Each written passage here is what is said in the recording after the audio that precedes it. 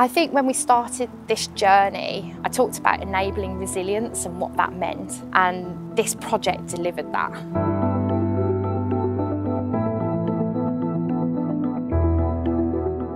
It was the best decision we ever made, doing it as a community project, because it just encapsulates everything we want to do here.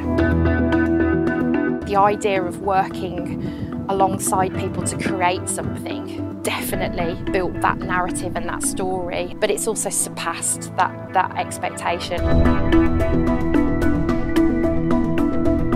That's literally down to all these people coming and helping us. I mean, it's just so humbling. I'm so grateful to everybody.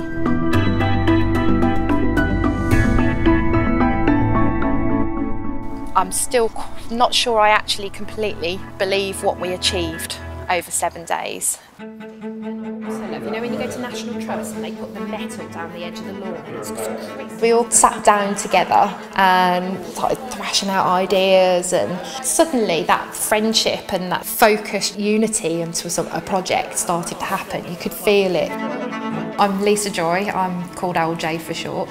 I am the centre manager here at the Gordon Messenger Centre.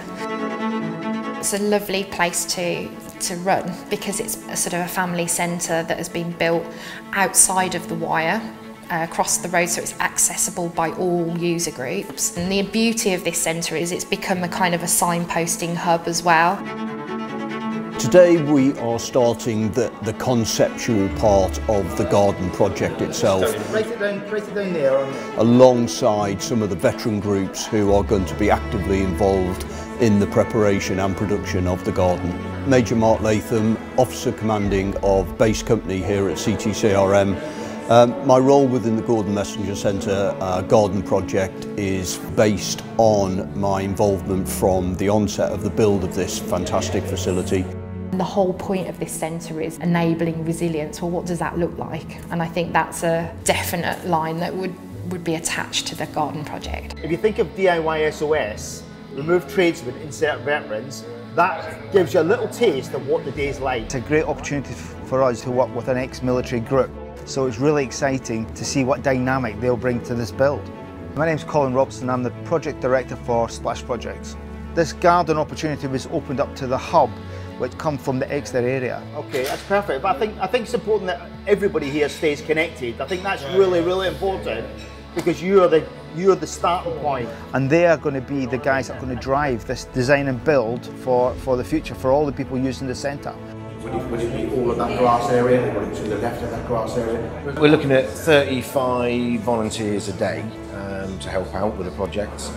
Name's Gary Cruz and I work for the Armed Forces Community Support Hub Devon. 35 volunteers a day is easily doable, especially with all the other external agencies, so they'll give a hand if required. It's just making sure we get the right veterans and community involved. We want people that are going to use this on a regular basis. The space at the moment is just a really large open garden, green grassed area. So the idea is that we can sort of develop it into a multi-user garden space.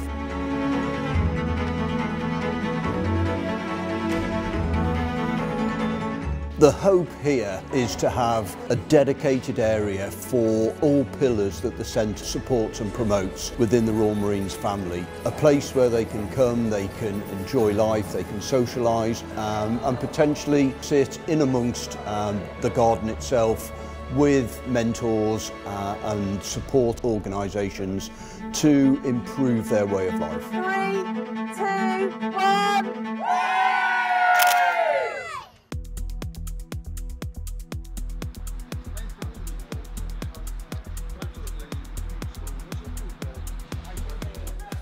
For day one, we had 24 participants and there were 6 individual groups laying patio slabs, building dry wall, making planters, building sheds, and everybody was kept busy and everybody had a great day. I belong to the Military Wives Choir here at the GMC. We rehearse here at the GMC and we've seen it as just kind of bare earth and then scrubby grass, so it's wonderful to see what they're planning for it, and it seems very important to have a space where both the young and the old and everyone else in between can come and feel welcome, basically. I think it's a wonderful project.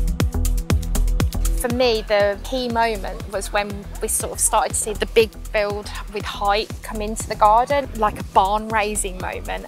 And I just think that everybody should get involved in doing volunteer days and getting involved in this sort of projects, because it teaches you so much about yourself. It takes you out your comfort zone, and everybody feels so much more united together for doing it. And then they'll join in afterwards with the garden as well, which is lovely.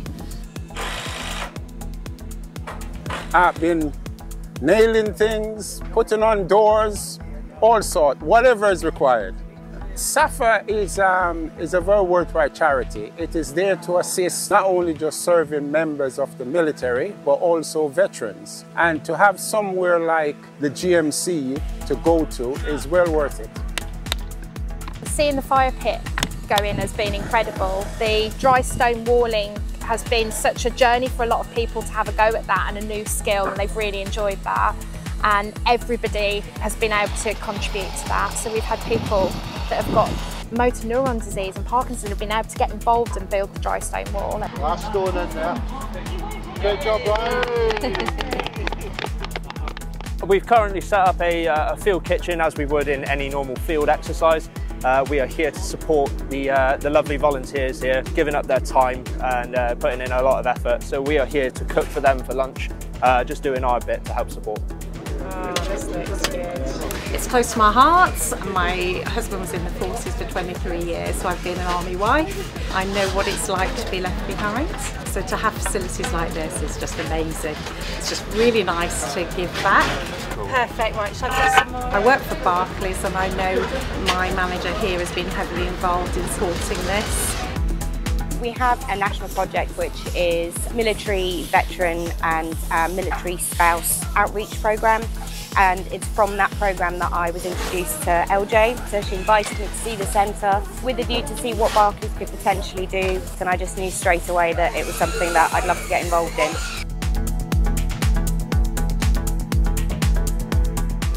Just open the lads there, and then we're going to... I'm ex-Royal Corps Signals. I joined as a boy apprentice at the age of 15 and a half in 1965. Served worldwide with different branches of different forces. When I came out of the forces, there was nothing like this really available at that time. So life was a bit of a struggle. So this thing is a great development for the future. Everybody has been doing something. You know, we've had people in wheelchairs doing work. It's just brilliant to see that they're being part of something. It means that they can sort of come into the garden and feel they've helped with building the project as well. Hands up if this is your first day on project. So to you guys, welcome and thanks very much for turning up today. Splash Projects is about community.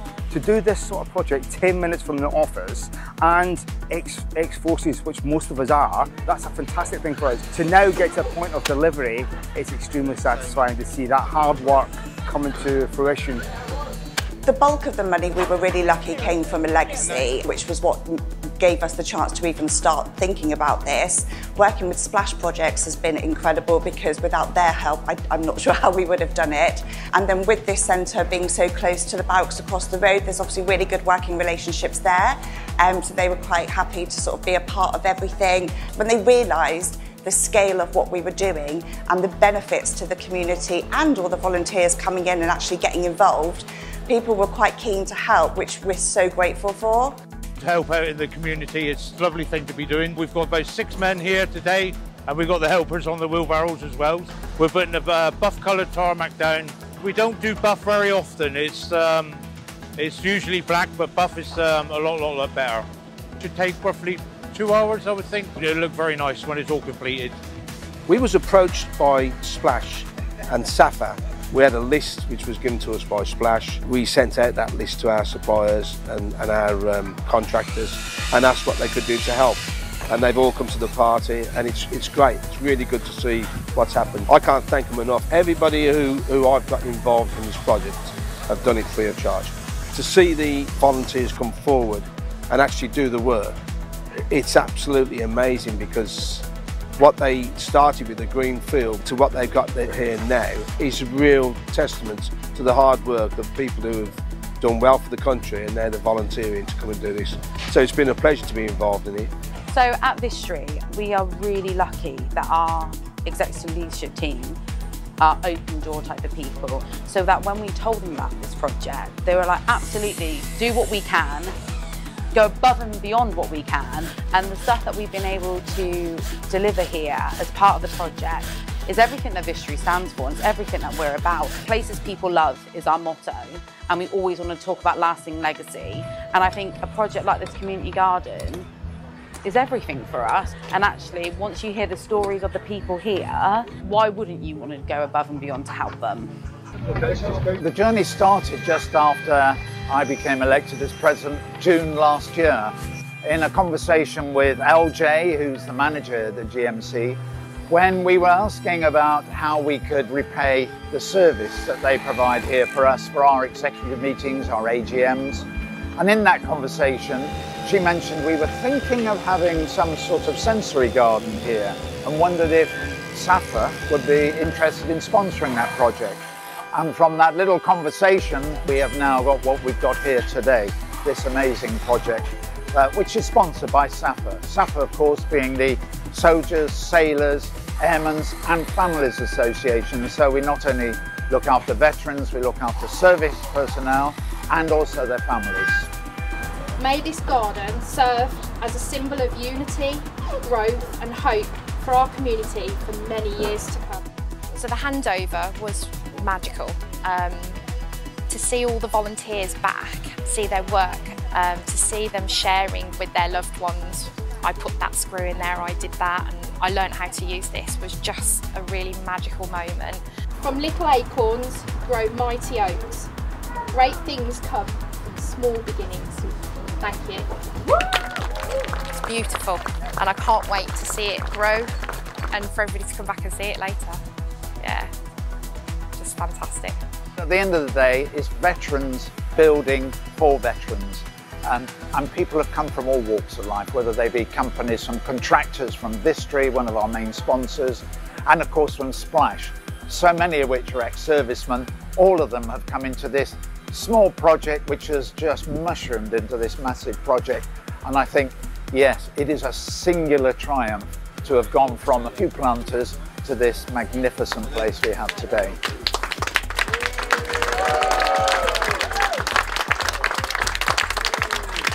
Remarkably, they only started 8 days ago. After drawing in support from local sponsors and armed forces charities, the site now incorporates a meditation hut, a cooking area, stonework and wooden planters for growing veg. People power, like what we've created in 7 days, it's just astounding. But we've got a lot yet to do as well, so we've got to get the next phase, which will be the planting and things like that. And you know, there are things to do, but this is just incredible.